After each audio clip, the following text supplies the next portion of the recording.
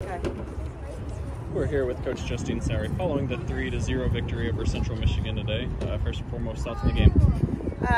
Yeah, obviously great to come away with a win. We knew that after the game on Friday night, we might have been a bit sluggish or mentally, emotionally, physically pretty fatigued. So very happy that we were able to get the result.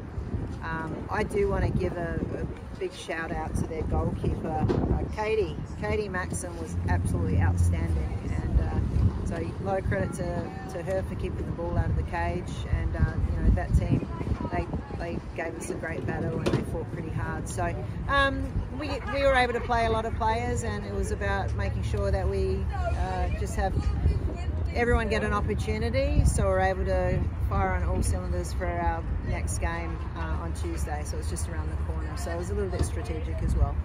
Did the early goals, 2 goals in the first quarter, change how you approach the rest of the game at all? No, not at all. I mean, we would have preferred to have been like that every quarter. So we did start strong, and I think sometimes when people think that they're going to get a lot more touches on the ball or we're going to score a lot of goals, that I think we can go away from our identity and we can become very individualistic.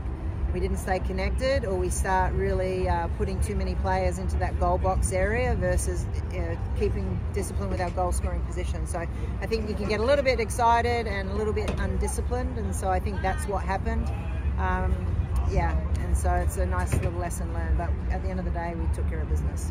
You mentioned getting a lot of the newer faces out there to see some playing time. Anything positive or encouraging you saw out of them? I think when you have such a big squad and deep squad, it's hard to get rhythm and hard to really, you don't always play with those same people, and I think when you keep subbing like that and with different combinations, yeah, just we didn't have great rhythm, but I think hopefully that they feel like they've gotten a few more touches, and individually that they might have gained a little bit more confidence after that performance. I know you got another quick turnaround with the midweek game coming up, so we'll let you go and celebrate the win. Congratulations, Coach. Thanks very much.